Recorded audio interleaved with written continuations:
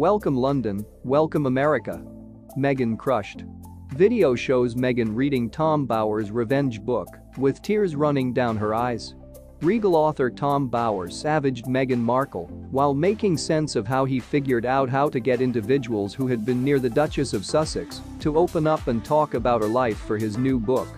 Mr. Bower examined getting genuine tales about Meghan Markle for his new book with Good Morning Britain has Ben Shefford and Charlotte Hawkins. The Imperial creator made sense of that 80 individuals had given him individual tales no time like the present enjoyed with the Duchess. Mr. Bower proceeded to examine burning through 2 days in Mexico meeting Thomas Markle, the Duchess of Sussex's dad, to figure out more about her folks' relationship.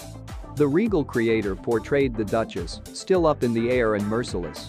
Ms. Hawkins said, "What were the disclosures that for you kind of stood apart the most in light of the fact that clearly you realize you move toward this, there will be pieces you are familiar, pieces you need to dive into. Was there a specific piece of it that you thought really I wasn't anticipating that?"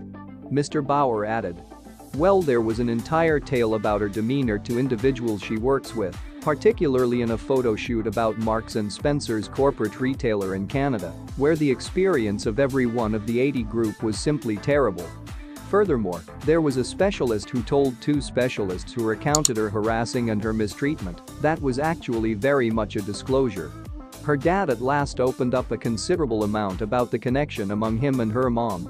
Mr. Shefford said, "Did you address him straightforwardly?"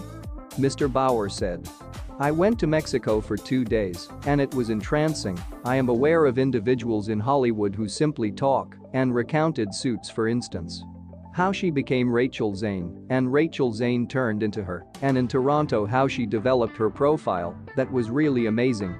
Yet, generally speaking, I ran over with the impression of an exceptionally canny, very determined, very ambitious lady, was extremely, not entirely set in stone, extremely aggressive yet additionally savage. Also, eventually in her terms successful." Mr. Bower proceeded. "Regularly from individuals who could do without Meghan Markle, on the grounds that she made it pretty obvious to every one of her companions, individuals that work for her, not to converse with me. So it was a seriously daunting task. Well, I tracked down an adequate number of individuals, a very sizable amount of almost 80 individuals to talk." Mr. Shefford added, "However, on the off chance that we realize that they could do without her, for what reason are they going to offer a fair-minded record of their experience?" Mr. Bower said, "I comprehend in light of the fact that I filtered through. I don't place in stuff which isn't correct and can't be checked. And furthermore, I had some reverence for Meghan. She's succeeded very well in her life and desires, so I had the option to adjust everything. Ms. Markle has an adoration-disdain relationship with numerous individuals from the British public, as a few consider her and Prince Harry's choice to be a treachery to the monarchy in general."